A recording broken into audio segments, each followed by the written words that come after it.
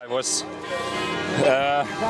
kind of gambling, of course, but also about the legs. Then to go another time, and I tried hard to be always in the group for the victory, because I felt good, and yeah, it